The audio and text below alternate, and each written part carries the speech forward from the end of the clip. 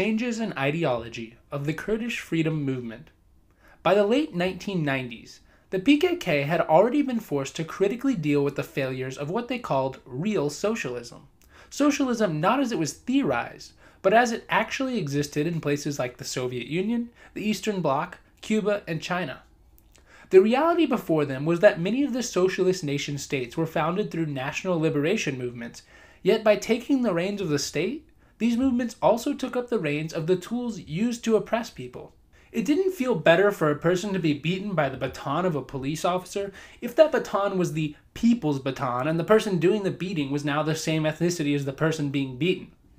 Besides, many of the nation-states formed from freedom movements ended up repressing other ethnic groups when they got into power. Not only that, but generations had passed in many of these countries without the state ever withering away as a promised part of the socialist transition. On the contrary, state power was strengthened and further centralized for some excuse or another.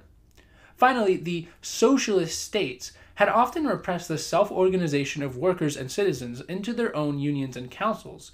The capitalist bosses had been transformed to state bureaucrats, but the workers and citizens themselves still had very little say over the decisions that affected their lives. In other words, the states had retained the major elements of capitalism, but just shifted the control over the rank and file from bosses and politicians to state officials. The mass popular movements in the Eastern Bloc against the socialist states, in which many leftists took part, forced those seeking liberation and autonomy in that time to revisit their path. The Zapatistas in southern Mexico, for instance, had started as a small group of hardline Marxist-Leninist organizers from the city, but was transformed by the communal and democratic values of the indigenous Mayans and eventually became an anti-state, pro-direct democracy and communal economy movement. The PKK itself had also been a Marxist-Leninist organization, and like most of its counterparts, had originally wanted to form a strong socialist nation-state. The previous reflections, along with their own failure to create an independent state, contributed to the position of self-criticism and reform that the party was already facing in 1999 when Abdullah Öcalan was arrested. Arguably an even bigger factor in the upcoming paradigm change was the Turkish state's absolute refusal to accept any hint of democratization, minority rights, or self-determination, complemented by the facade of democratic values in Western states that hid their support for heinous regimes and the very opposite of democratic practices around the world. It was during his highly publicized trial that Öcalan began to synthesize many of the PKK's new ideas which he put forth in his defense. As he came face to face with the authoritarian nature of the Turkish state and the hypocritical cowardice he saw in supposedly noble and model Western states, Öcalan wanted to delve deeper into the history of the state as the now dominant political institution the world over. He attempted to trace back the origins of the hierarchy and domination that led to the oppression of Kurds and of people worldwide, and found the organization of the state to be humanity's second sin, with the subjugation of women as the first colony being the original sin and the direct precondition for the formation of states. Öcalan saw states as a major break with human society's natural democratic and consensus-oriented tendencies, their respect and even reverence for women, and their natural connection of humans with the rest of nature.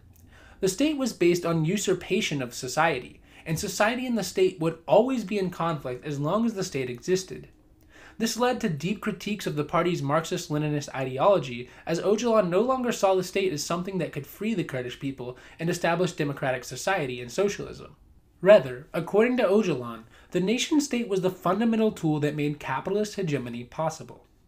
Of course, from this point on, there was no way that the PKK under Öcalan's thought leadership could continue to advocate for a nation-state while remaining anti-capitalist. The coming into prominence of the Kurdish regional government in Iraqi Kurdistan as essentially a proto-nation state, and its accompanying nepotism, corruption, and hyper-capitalist pursuit of profit at the expense of everyday Kurds and minorities, cemented the failures of the nation-state concept in the minds of large swaths of more anti-capitalist Kurds. Sentenced to life in prison, Öcalan began to read, synthesizing his own thoughts with the thoughts of many different thinkers, the American anarchist Murray Bookchin, and the sociologist Emanuel Wallerstein, among others. This led him to the formation of a new ideology, democratic confederalism, which he established in several volumes of his Manifesto for a Democratic Civilization.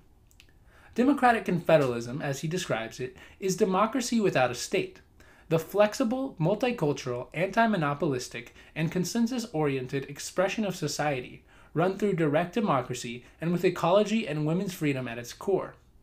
This rejects the centralization at the heart of state systems, and instead empowers society to run its own affairs on a decentralized basis with the goal of making the state obsolete. Most importantly, it argues that all ethnic groups and religions have the right to organize autonomously, defend themselves, and freely express their culture. Yet through democratic confederal arrangements, these different cultures and lifeways can and should come together based on their common mindset of freedom and solidarity for all people everywhere. Öcalan calls this common mindset the democratic nation and sees it uniting people across the world, regardless of where they happen to be located on a map. With their jailed leaders' paradigm shift from advocating a more authoritarian form of socialism to a more grassroots libertarian socialism, the PKK underwent long internal discussions and debates until they finally adopted democratic confederalism as their official ideology in 2005. While many in the West have noted the similarities of democratic confederalism to anarchism, helped by Murray Bookchin's influence on Öcalan, it should be absolutely stressed that these ideas grew out of the specific experiences and worldviews of people in the Middle East, including Öcalan and other PKK leaders and fighters. The PKK did not adopt a Western ideology wholesale, but created their own ideologies based on their experiences and what worked for them.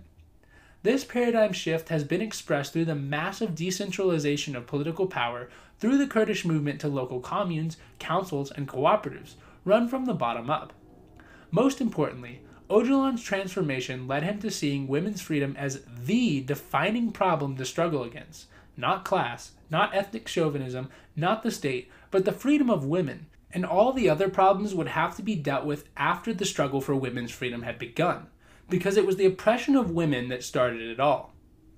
This has been the reason that all the grand revolutions and movements of the past had failed, whether in 1840, 1917, or 1968. They had not started where the root problem started, both ideologically, with patriarchy, and physically in the Middle East. The liberation of women is the liberation of society, and it is the Middle East where patriarchy started, according to Öcalan, that patriarchy must be destroyed. Öcalan declared that the 21st century will be the century of women's revolutions, and the women's revolution in Kurdistan has sure kicked off the century with a bang.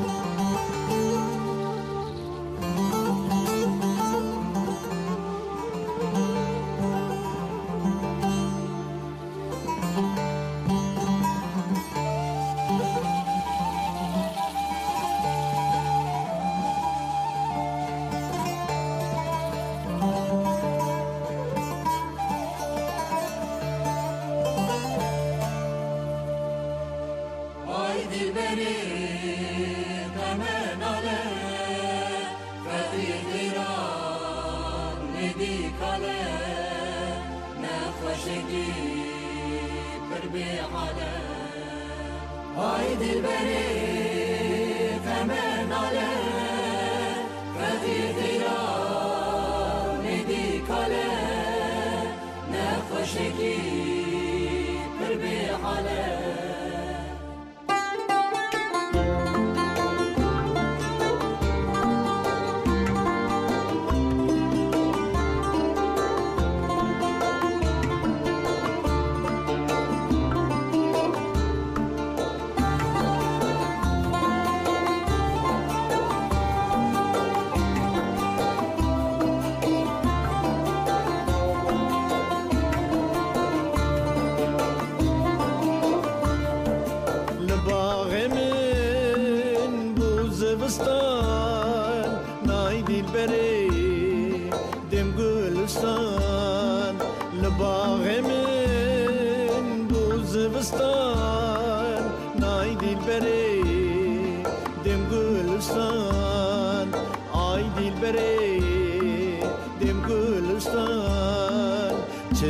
Sigur babu bostan weran nazar malim kharab ay dilbere femen ale Fethî Tigran nedi kale nefeşeki pir bihale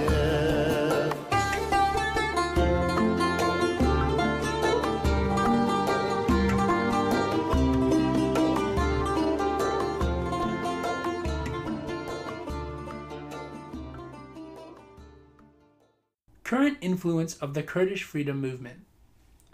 For over 40 years, the Turkish state has tried absolutely everything to destroy the existence of the Kurdistan Workers' Party, PKK, and even to deny the existence of the Kurds as a people. With the massive technological gap that came with unpiloted drones, the PKK's chance at some defeat of the Turkish army is pretty much long gone, if there ever was one. But the Kurdish Freedom Movement has not believed that one side could defeat the other in warfare for a very long time.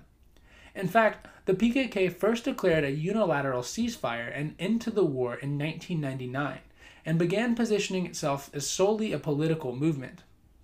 During this time, they pushed multiple times for peace talks, but the state declined. They remobilized and ended their ceasefire in 2004 after Turkey launched a large offensive.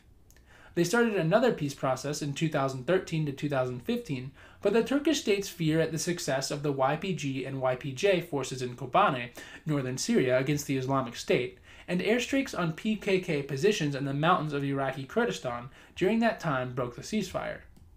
Again, writing in Democratic Autonomy, Abdullah Öcalan summed up his past statements since 2004, stating exactly how peace could be achieved in Kurdistan.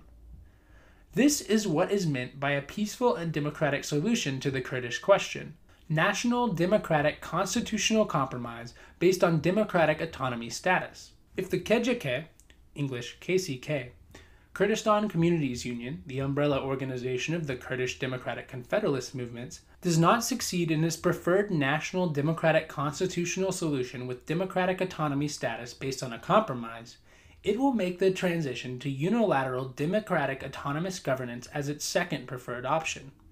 The democratic autonomous governance in Kurdistan is not a nation-state with governance through laws. It is the governance of democratic modernity on a local and regional scale. The movement in Rojava, then called the Kurdish Supreme Committee, chose the unilateral approach in 2012 because of the need to fill the power vacuum in the northeast when the Assad regime mostly withdrew from the territory. They have since transformed into the Democratic Federation of Northern Syria and then the Autonomous Administration of North and East Syria as the area under their influence spread as the YPG and YPJ liberated more and more territory from the Islamic State, ISIS. One of the most crucial features of democratic confederalism is that it is no longer, and was never conceived as, a purely Kurdish movement. The Kurdish Freedom Movement, from the armed wings to the civil society organizations, have always been an internationalist movement, with some of the first PKK fighters to die in armed conflict giving their lives along Palestinian fighters in Lebanon during the 1982 Israeli invasion. Lebanese left parties hosted the PKK in their training camps. In the 1990s, the Kurdish movement first made alliances with the Syrian and Syriac movements pushing for autonomy in their historical homeland, Bet Nahrin, that lies between the Tigris and Euphrates rivers and also coincides with much of the area Kurds see as their homeland. These movements adhered to the ideology of Dalranoy, pushing for democratic socialism and autonomy. Their similar ideologies and shared oppression by the Turkish state made them easy allies. The PKK and the Patriotic Revolutionary Organization of Bet Nahrin launched a joint attack against the capitalist and conservative Kurdistan Democratic Party in Iraqi Kurdistan, who had allied with Turkey in their counter-guerrilla operations. By the time the Rojava Revolution came around, the Kurdish Freedom Movement had a strong relationship with the predominantly leftist and Christian Assyrian Syriacs, though the more conservative of the community tended to side with the Assad regime. Around the time the Kurdish PYD started in Syria, so too did the Syriac Union Party, SUP. More than a decade later, when the revolution broke out, the SUP began to organize democratic autonomy in the neighborhoods where a large amount of Syriac people lived. They formed their own internal security forces, Sutoro, as well as a militia, the Syriac Military Council, SMC, and an all-female unit, the Bet Nahrin Women's Protection Forces, HSNB. The movement again organized according to Dalranoy, which fit in very nicely with a democratic nation because of its practices of radical democracy. The Syriac Military Council, and HSNB, has fought on the front lines in all of the major operations against the Islamic State and the Turkish invasions in 2018 and 2019. They were one of the founding members of the Syrian Democratic Forces, SDF, the umbrella for all of the affiliated democratic militias in northeast Syria, including the YPG, YPJ, SMC, and many democratic Arab tribal and other forces under the Syrian Arab Coalition. In fact, Kino Gabriel, an Assyrian Christian, is now the spokesperson of the entire SDF. Arabs have massively joined the Democratic Confederalist Project too, and despite attempts by the Syrian regime, Turkey, the FSA, and ISIS to divide Arabs from Kurds and Assyrians, they continue to flock to the movement. In a recent study of SDF fighters done by journalist Amy Austin Holmes, it was found that almost 70% of the more than 100,000 members of the Syrian Democratic Forces are Arab. Arab women have been slowly but surely joining in larger numbers. Those who want to see the revolution crushed constantly claim that the Arab wing is on the verge of defection and collapse, yet the autonomous administration continues to get support from the tribes, hosting some 5,000 tribal representatives from all over Syria in a conference just this past year. These multi-ethnic, multi-religious relationships are due to democratic confederalism, which is based on the self-organization and autonomy of all ethnic groups, religious sects, and communities. The predominantly Kurdish YPG could have seized a monopoly on the use of force from the beginning of the revolution, yet they continue to encourage more cultural sectors to form their own defense forces. An Armenian military brigade even formed on April 24, 2019, the 104th anniversary of the Armenian Genocide. Unlike the orthodox leftist movements, which immediately dismiss religion as counter-revolutionary, the Kurdish movement, while largely secular, sees spirituality and religious traditions as part of the collective culture of humanity. Churches and mosques can be found on the same blocks all over their territories. Crucial to their pluralist project and their movement for decolonization is their policy that every child in the self-administration areas should be taught in their own language. All official textbooks in northeast Syria are printed in Kurdish, Arabic, and Aramaic. The regime banned Kurdish language instruction, and only ever allowed Assyrian and Syriacs to learn in their Aramaic language in liturgies, but never in schools. Beyond their own language revitalizations, students are taught the other languages as they get older in an effort to increase understanding and protect the cultural heritage of the Middle East. Not only have members of every ethnic group in the self-administration formed their own and joint democratic commune assemblies, there are also ethnic quotas at all levels of the self-administration based on the percentage of population in a given area. I mentioned the co-chair system in which there is always one man and one woman for every position of influence. It is almost always true that both co-chairs are of a different ethnic group as well. This deep legacy of internationalism that runs through the Kurdish Freedom Movement also played a big part in the Black struggle, specifically with the Black Panther Party. But it is easy to express solidarity with struggles thousands of miles and multiple continents away. What is harder is to organize with other ethnic groups that share the same living spaces, compete for the same jobs in the current economic system, and who are constantly pitted against each other by the state system, who benefits from ethnic dissension among people without power. Fred Hampton, the 20-year-old Black Panther from Chicago who made waves for his active organizing of a rainbow coalition between poor whites and black revolutionaries like himself and Puerto Ricans, and who knows how many more sectors had he had more time, was the perfect example of this pluralist solidarity in the black movement. These coalitions had the power to end gang wars and combat street gangs while effectively organizing against the state. But just as the regimes constantly tried to inflame tensions between Arabs, Kurds, and Syriacs, so the American government could not stand to see working-class people unite beyond their ethnic lines. So they had Fred Hampton killed, and sadly his project fizzled out, its name co-opted by liberal activists and its content watered down. If Fred Hampton had lived, maybe the Rainbow Coalition would have become a central component of the movement and helped its tenacity, just as democratic confederalism would for the Kurdish movement. Without Fred Hampton, the unification of ethnic groups never became more than a side goal for the Black Panther Party, instead of being consistent throughout party ideology and practice. The Kurdish movement's similar but more widespread strategy helped elevate it to the formidable position it has today. While Abdullah Öcalan has engaged in some renewed talks with the Turkish state over the last year or so, those have been cut off again by Turkey's new campaigns against the PKK in Iraqi Kurdistan and the re-isolating of him on his island prison. In Kurdish cities in southeastern Turkey, where they've organized through a local politics municipality approach, nearly every time Kurdish co-mayors from the communes and assemblies are democratically elected, the Turkish state calls them terrorists and removes them, replacing them with a stand-in from the ruling party. In fact, that happened again today as I record this, May 15th, 2020. Since March 2019, 45 democratically elected co-mayors have been removed from office by the Turkish Interior Ministry, and 21 have been detained, according to journalist Cahide Dersim. Just 12 of the 65 municipalities won by the People's Democratic Party, HDP, have not yet been removed after 5 municipalities were seized by the state today, as a gift for the International Day of Kurdish Language.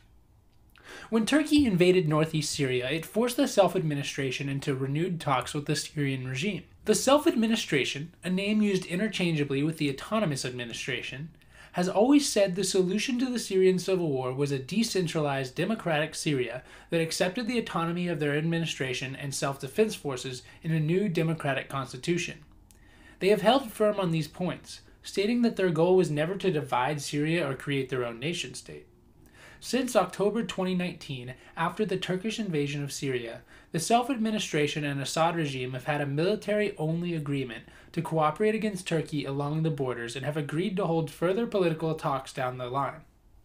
Assad, backed by Russia, is publicly adamant that every inch of Syria will be under his control, but from time to time his negotiators seem to be willing to accept some of the self-administration's terms. Meanwhile, in Iraqi Kurdistan, the Democratic Confederalist Project still holds little influence outside of the PKK stronghold of the Kandil Mountains, the completely self-organized refugee camp at Mehmûd, currently under complete embargo by the KRG, and the Sinjar Mountains where the Yazidi forces who formed after the ISIS genocide still get constantly bombed by Turkish drones. Yet despite the precarity of all of these sectors of the movement, their sense of hope is nearly insurmountable. They've achieved more than anyone but their own people could have ever believed they were capable of in face of some of the world's worst repression. And whatever the outcome, the democratic nation has been unleashed, and thousands of internationalist volunteers from all over the world have directly traveled there to join the revolution and take skills and lessons back home, whether military or civil. Their fight against the Islamic State and their women's revolution, their grassroots democracy, and their ecological struggle has captured the hearts of millions of supporters from just about every country in the world.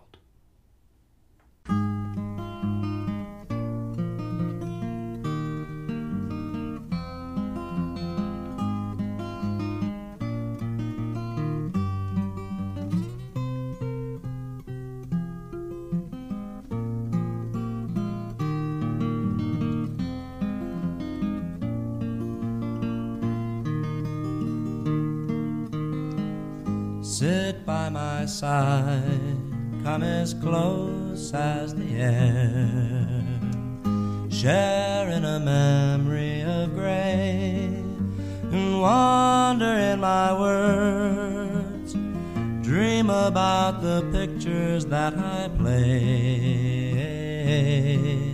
of changes. Green leaves of summer turn red in the fall, to brown and to yellow they fade, and then they have to die, trapped within the circle time parade of changes. Changes in ideology and current influence in the Black Freedom Movement. In 1970, shortly after he was released from prison to celebrations by the widely popular Free Huey campaign, Huey P. Newton spoke at Boston College to a decidedly mixed-raced and welcoming crowd. In his speech, he introduced his new political theory of revolutionary intercommunalism, moving the party away from revolutionary internationalism in a world where the ruling circle of the United States has violated every nation. According to Huey, the police are everywhere and they all wear the same uniform. They had denied the self-determination, economic determination, and cultural determination of every nation, and so the party couldn't be in solidarity with the nations of the world because, in their words, there were no longer any nations. A shift in the global condition also required a shift in the party condition. From here, they had to shift away from a focus on nation-states and towards communities. Revolutionary intercommunalism still had the goal of world revolution, but the outcome of that revolution would now aim towards a cooperative framework of interdependent socialist communities worldwide. Unfortunately, Huey's ideological shift towards a more decentralized and autonomous one failed to spur on the decentralization of the party internally. The internal dissension, state repression, and unaccountable leadership caused major splits in the Black Panther Party less than a year after Huey's proclamation of revolutionary intercommunalism, and these ideas would be heartbreakingly overshadowed. But they do live on today amongst movements and organizations specifically inspired by the Black Panther Party, like the Huey P. Newton Gun Club Alpha Company, an independent branch of its parent organization out of Dallas. In an interview with Revolutionary Left Radio, members of the Alpha Company spell out their interpretation and development of intercommunalism. And he was trying to understand how do you build power in the United States or in other developed countries or undeveloped countries in the face of like this overwhelming imperialist capitalist power. And if you want to develop your own nation, which is where the Black Panther Party initially started out, and you have to be able to develop power, you have to be able to have a force and all of these different things. But what he found was like it was difficult to do that. It was difficult to try to develop a nation within another existing nation. And so we reverted to this idea of communities as the unit. And in the community, there's power there. You can organize, you can actually build a foundation. They also add some historical context, pointing to Huey's ideological break from the Marxist-Leninism popular in the day. So during the 1960s and 70s, when Huey P. Newton introduced his idea of intercommunalism, it was during the internationalist, like Marxist-Leninist movement. And he did introduce this idea of intercommunalism to move the Black Panther Party away and himself away from that movement. And the idea when you have like state socialism or you have internationalism or international socialism, it is a requirement that you think about it in terms of the state. And so when you take the state out of the equation, when you're thinking about socialism, then you end up with one of the three tenets, right? You end up with anarchism. And my personal belief is that in 1970, when Huey P. Newton introduced the idea of intercommunalism, that he had developed his theory and his analysis to the point to where he was basically making an announcement, even though it was understated at the time, that he no longer believed that state socialism or international socialism based on the idea of revolution by a state itself was the necessary form of revolution, and that instead the requirement and what was needed is that you focused on the community on smaller geographic areas. If the Alpha Company's interpretation of intercommunalism is correct, Huey was moving ideologically in a similar direction to Abdullah Öcalan almost 30 years earlier. The failure of socialist movements to have any success using the state as a vehicle to eventually achieve a stateless, classless society transformed Huey's focus to building up the capacity for communities to govern themselves and to coordinate with other liberated communities.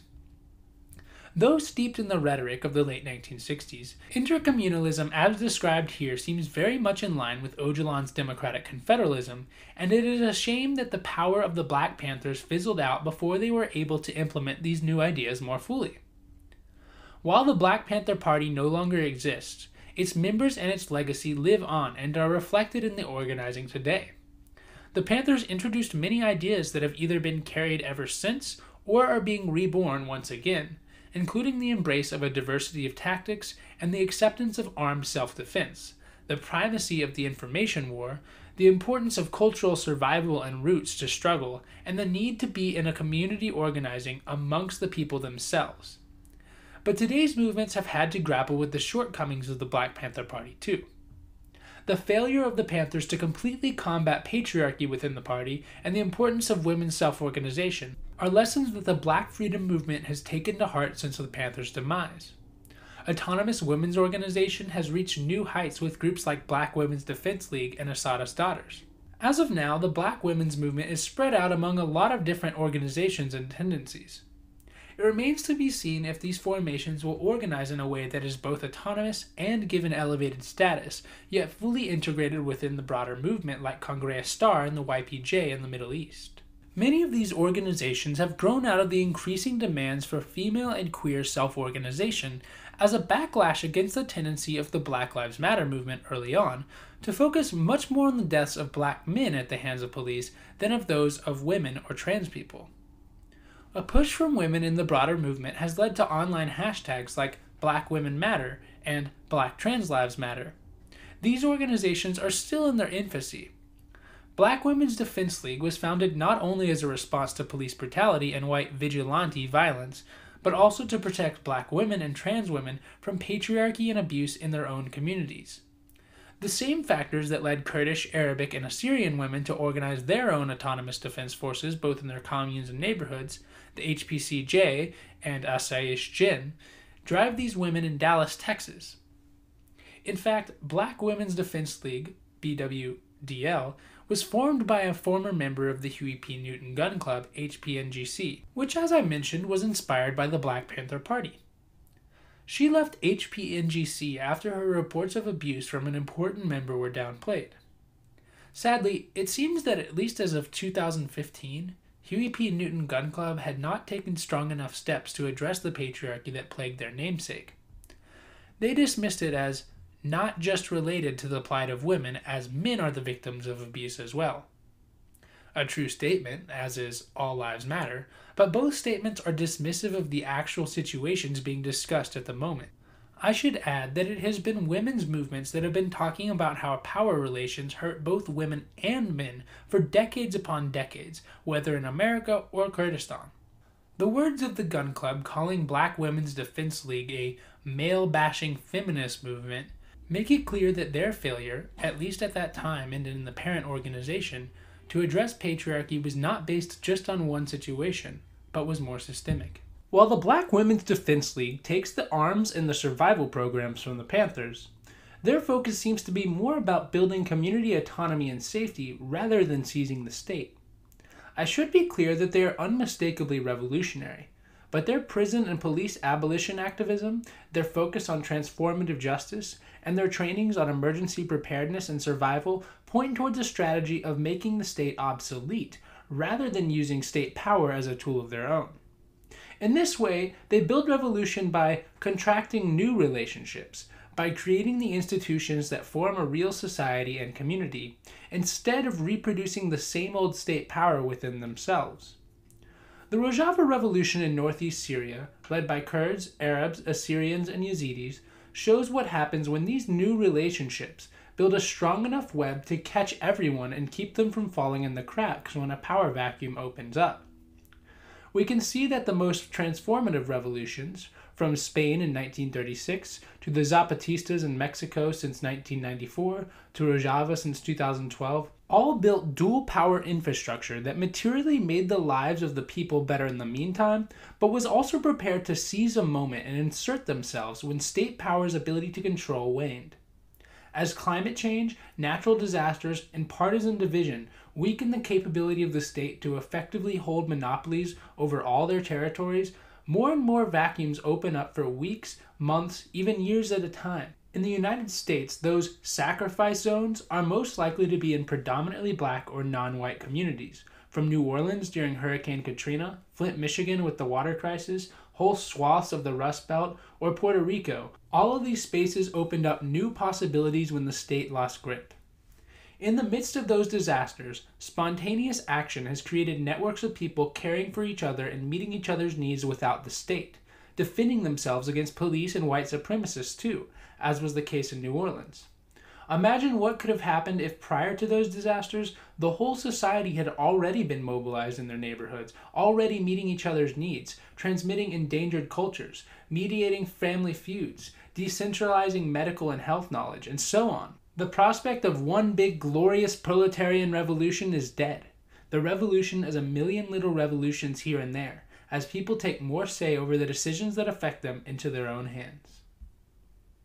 There is one place where this kind of dual power has taken a bigger hold in the Black Freedom Movement than anywhere else. That place is Jackson, Mississippi, where Cooperation Jackson is well underway in carrying out its municipalist strategy. Municipalism is a growing worldwide movement focused on cities taking more direct control of the decisions that affect their residents and usually emphasizes the decentralization of power through direct democracy in the neighborhoods, as well as the localization of the production of goods and services. Some, like Murray Bookchin, the anarchist-turned-communalist who was one inspiration for Abdullah Öcalan, advocate municipalist parties running candidates purely in local elections in order to defang the representative elements of the government while empowering the neighborhood councils that elect and mandate the candidates. This strategy is opposed to electoralism at the state or national level, but sees local elections as strategic battlegrounds municipalists shouldn't be afraid to engage with. The Kurdish movement in Bakur, southeastern Turkey, used this idea effectively as well, until the Turkish state responded with a full military siege of their cities. But Cooperation Jackson is no stranger to the kind of state repression that their municipalist movement might incite. They grow out of the Malcolm X grassroots movement and the New African Peoples Organizations, who themselves grew out of the aforementioned Republic of New Africa.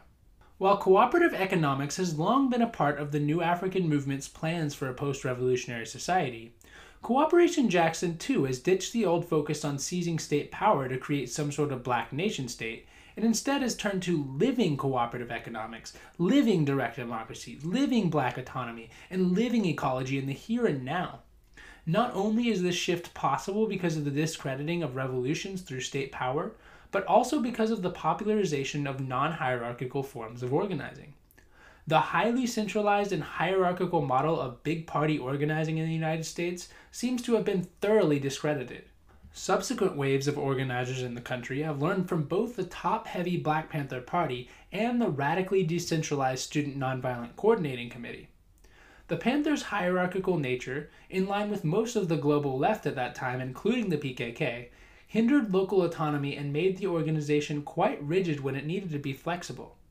The best example for this is the draining of most party resources from each of the various city chapters to Oakland's electoral campaign in 1973, because Oakland was where the party headquarters was, and the HQ had such a firm and unquestionable leadership structure that such an order was followed. And when Huey P. Newton came back from prison and fell into a cycle of power-hungry, drug-addled paranoia, he was able to organize a personal posse of enforcers of his iron will that destroyed the party's image among many of the working-class people they had once recruited, and even among longtime Panthers. Not only that, but the FBI could easily find handles to grip and pull from every direction with such easily noticeable and powerful leadership. The people at the top could be arrested, killed, pit against each other, or scandalized, each time leaving unfixable wounds in the party structure. SNCC, on the other hand, used participatory democracy to make decisions and rejected hierarchy. This kept individual autonomy in the chapters and allowed for fluidity.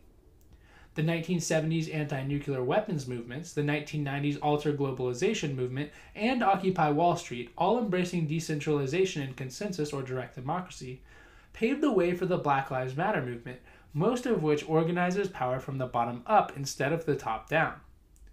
With such a bottom-up approach, Cooperation Jackson has built some of the most inspiring and thoroughgoing community infrastructure seen anywhere on this continent, from food cooperatives to freedom farms to their own community production labs, where any resident can come make the tools and goods they need to survive and thrive. The heart of their organizing is in the People's Assemblies, which they use for two purposes. The first is to make directly democratic decisions on all sectors of daily life, so that community members can govern themselves. But as I mentioned, Cooperation Jackson also sees local government as institutions that have real power right now and that would be perilous to ignore. For this reason, they also use the People's Assemblies to directly draw candidates from the ranks of the assemblies themselves. Theoretically, the assemblies would define exactly what the community wants and doesn't want those candidates to do in local office, and would have the power to recall them for violating that mandate. After all, their whole purpose of running candidates is essentially to water down and negate the repressive powers of the state. This is from the Jackson-Kush plan directly. But in practice, when a politician gets in office, no matter at what level, they are very hard to rein in. Municipalism, as it was defined in the Jackson-Kush plan and by Murray Bookchin beforehand, synthesizes the weariness of state power of anarchists and the viewpoint of the state as a necessary but evil tool by Marxists into some sort of compromise that rejects all higher bodies of state power, uses a limited amount of local state power as long as it is tied to and accountable to directly democratic assemblies, and relies on those assemblies' own power for most everything else. The movement argued in the plan that the autonomous institutions capable of taking on the state were primary, while electoral politics would garner a limited focus. However, Kalia Kuno, the spokesperson for Cooperation Jackson, has shared that the organization thinks back on the electoral path they took as a mistake. In July 2017, Chokwe Ambar Lumumba was elected mayor of Jackson, Mississippi, on the promise to make Jackson the most radical city on the planet. His father was elected mayor in 2013, but served 1 year before his death under somewhat mysterious and unexpected circumstances. The family had been involved in the New African movement for many years, and Chokwe Antar rode to power through the support of the People's Assemblies. But like with the Black Panther Party's 1973 electoral campaign that had forced the party to drain all of its resources from their autonomous institutions, Kali says that the broader objective of the People's Assembly as an autonomous vehicle for self-governance, and the mayoral campaign being just one part of that, has been lost or ignored, and not pursued by forces claiming to adhere to the Jackson-Kush plan, likely referring to the mayor himself. The mayor had been elected with promises to fight austerity, but like with so many leftist elected officials, the momentum of the capitalist system and its needs forced Chokwe Antar to administer the very austerity he sought to oppose. The focus of the movement became during this period how to retain power and win more elections, and not how to keep moving forward with building real autonomy. Learning from this, Cooperation Jackson hopes to regenerate the People's Assemblies as the backbone of their infrastructure building plans, all of which will be decided and governed by the people directly. In addition to the Freedom Farms Cooperative and a landscaping cooperative they currently run, they have plans to open many more cooperatives for services like recycling and ecological health in the near future. I already mentioned their huge community production cooperative, which is open to the community and is almost like a mini factory controlled directly by the neighborhood, with its own 3D printers, coding programs, and the like. They hope to use this cooperative to fabricate affordable eco-homes, which they will supplement with cooperative housing buildings and add to their Fannie Lou Hamer Community Land Trust. The goal here is to ultimately have a live-work, multi-use eco-village where the land will be removed from the speculative market, the land will be put to communal use, and what happens on the land will be decided democratically by the whole community. And these plans aren't just talk either. The fabrication lab has already been purchased and is currently being used to make masks for the community during the COVID-19 pandemic. They have also purchased the space for a soon-to-be cooperative grocery store. And 2 community centers are right there on the same street, one owned by Cooperation Jackson, and one by a local church with which they have a good relationship. The land trust surrounds that same street and has already taken 8 blocks of houses off the market and under resident control.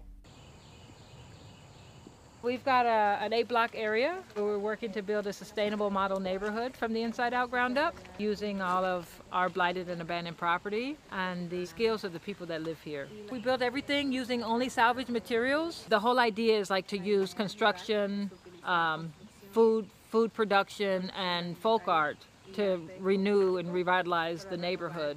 We moved here 4 years ago and we bought a house. We bought this house here for $1,500. Everybody's extremely poor. Nobody's working, about 90% unemployment rate. We started having neighborhood meetings, and what we realized really quickly was that everybody could articulate where they would go if they had more money, if they, had a better job. That's how we started saying, okay, well, if they can see what their ideal place would be, well, why not start organizing with that, saying look, we can own this space and we can start to create what we can see. We did a skills assessment and we found that 90% of the residents actually have a farming background, a farming skill.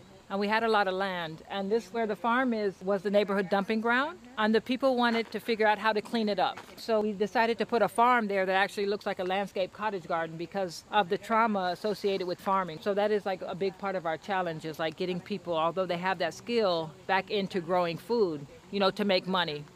Because that's the number one thing that people want to do here, is they want to make money. We have a main street, so right now we're working to build a neighborhood economy. So we have to be able to make the place feel safe enough for people with disposable income to come in and buy products that we produce. We have a youth apprentice program, so we work with the neighborhood youth, teaching them different skills. So everything that is done here is done by the people that live here. We call it neighbor labor, and they're paid. As we start to make the place feel safe, that's when organized capital comes in and displaces people. So we bought all of the vacant land. So we own 65 properties as a neighborhood collective. It's more like a quiet radicalism, our approach, because we're not ready to raise our head. You raise your head, it gets chopped off, you know what I mean? So we're kind of quietly here building an infrastructure that will be able to resist the forces that we know will come as soon as we build something that is really great.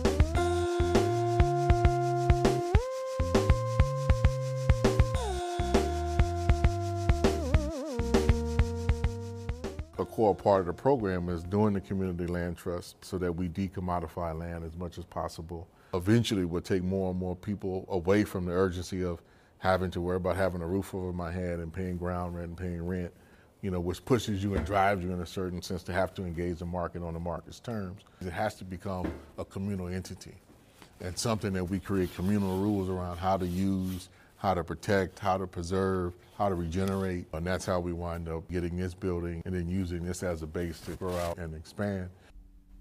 West Jackson, from the culmination of efforts that date back to the New African movement of the 1960s, has built autonomy unmatched in the United States. They have situated themselves in their history as Black people, their specific needs, and the revolutionary movements that have come before them.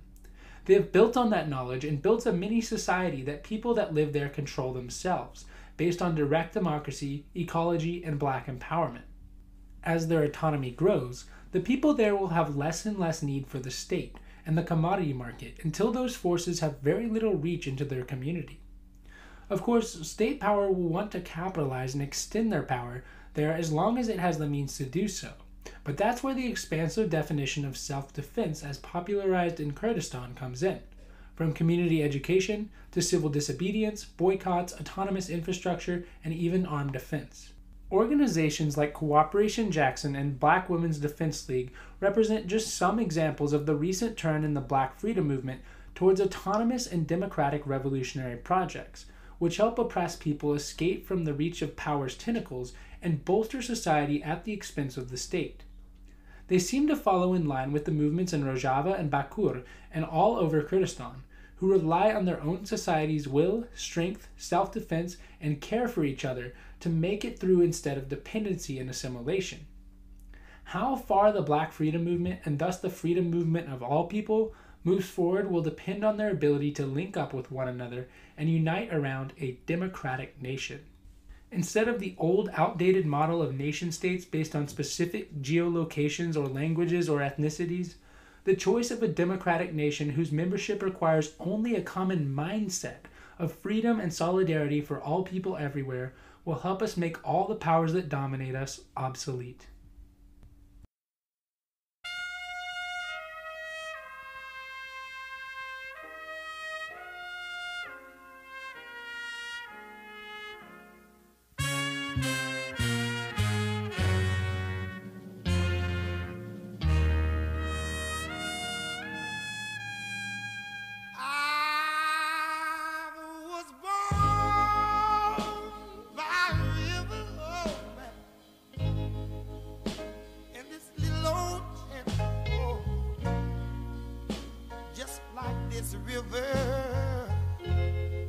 I've been running ever since. It's been a long time coming, but I know change has gotta come now. Ooh, yes it is. Oh man. It's been too hard living, oh man, and I'm afraid to die.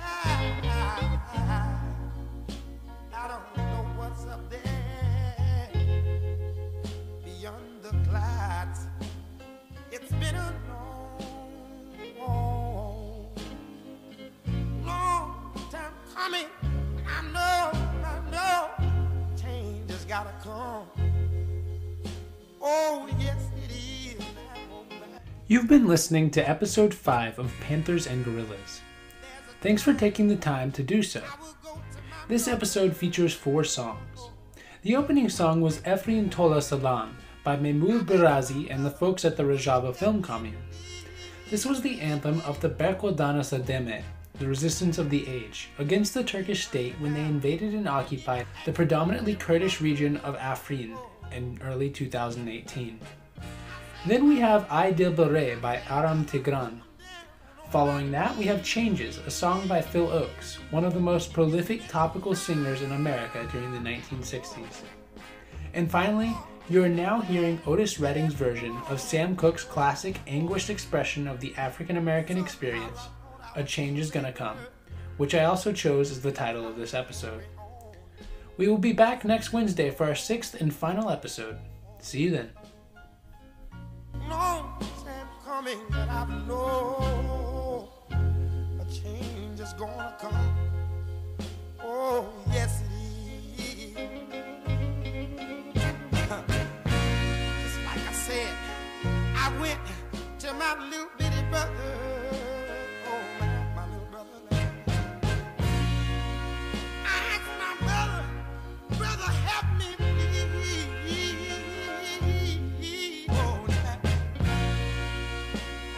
He turned me down, and then I go to my little mother, my dear mother, oh man. I said, mother, I'm down on my knees. But there was a time that I thought, Lord, this could last very long, oh man. Somehow I thought I was still able try to carry on. It's been a long time coming, but I know the change gotta come. It's been so long, a little too long, but the change has gotta come. So tired of suffering, standing by myself and standing up alone. The change has gotta come.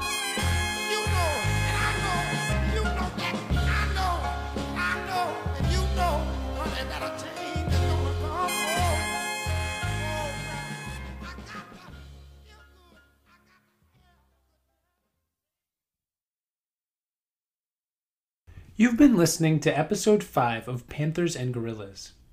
Thanks for taking the time to do so. This episode features 4 songs. The opening song was Efrîn Tola Salan by Mehmûd Berazî and the folks at the Rojava Film Commune.